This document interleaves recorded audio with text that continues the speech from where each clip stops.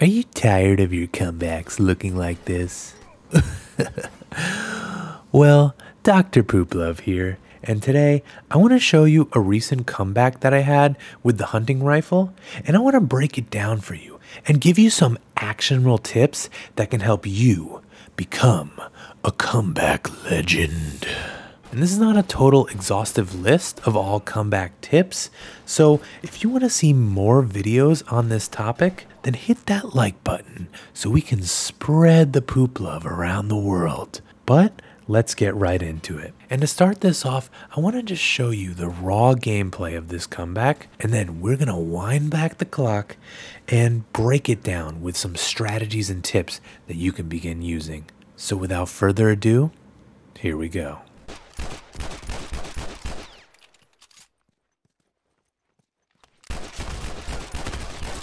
One down.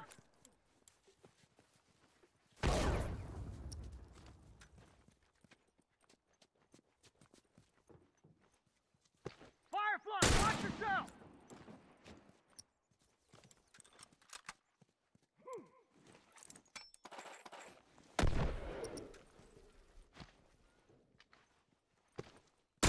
Down one uniform. Keep coming. Uniform! Fucker ain't getting up. Dead!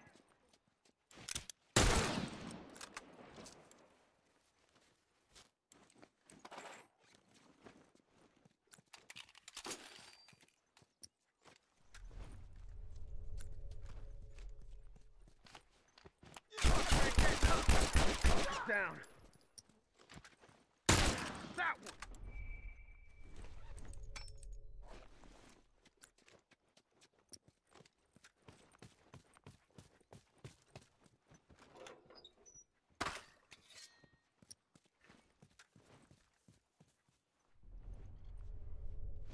Hey, look out, he's got a rifle.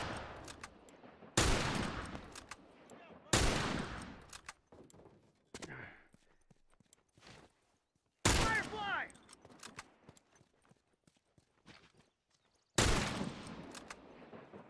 Dead!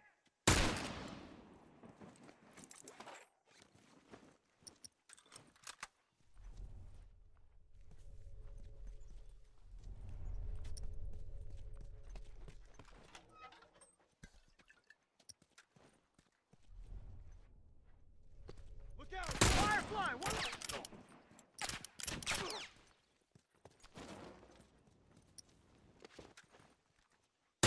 Down one turret. Those turrets are fucking done. See if they try that again soon. Alright, so now that we have seen this comeback, let's get into the tips. And my first tip for you is that you need to focus up. Usually you get into a comeback situation by playing the start of the match very poorly and sloppy, dying a lot, your teammates aren't helping you, and the momentum is not in your favor. So in order to start swinging that pendulum and momentum back in your favor, you really need to focus in your efforts, focus in your awareness, and it can really help reset that momentum so that you can come out on top. In this game, I started playing like poop, but I focused up and that helped me turn it around. The second tip I have for you is picking off the lone enemy first.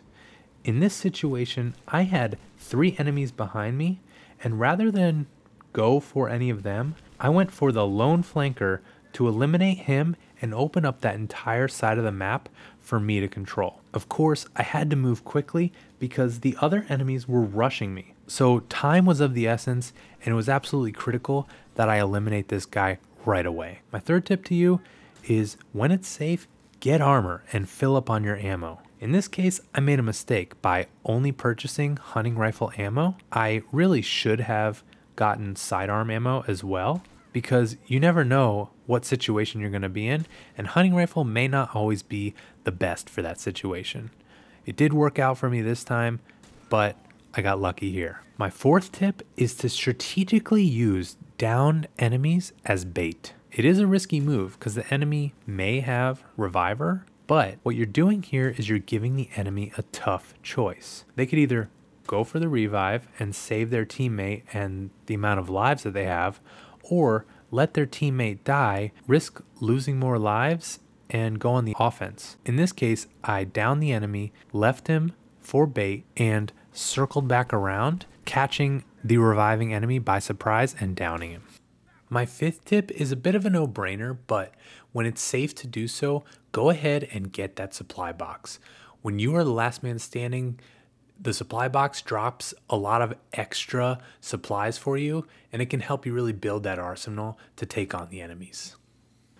My sixth tip for you is tagging the enemy to keep them from reviving. Here, I made a mistake of missing my execution shots on the downed enemy, and he was starting to crawl behind cover. I couldn't quite find the downed enemy to eliminate him, so rather, I body shot tagged the enemies that were running to his aid to kind of scare them off and tell them they need to keep their distance. This helped allow enough time for this downed enemy to finally die because his timer ran out. Number 7 is to really keep your eyes on all the targets and be able to adapt when necessary, going for the easiest target first in that order. Here, I had already done some damage to this one enemy, and I may have been able to finish him off had I kept chasing him down, but out of the corner of my eye, I see this other enemy popping into frame, and so I switched my tactics and decided I'm going to take this guy out first. I was adaptable in this situation, and it worked in my favor. But during this action, I did not forget about the first guy and where he could have possibly been. So I was ready for him when he came back around and tried to fire at me, and this allowed me to take him out as well. And finally, if you want to make a comeback like this using the hunting rifle, then check out my video, 8 Tips to Master the Hunting Rifle, because this is going to help you get better with headshots, and it's going to really be helpful in those time-sensitive pressure situations like this one, so that you can make a comeback using the hunting rifle. But otherwise, so long, Pooper Troopers.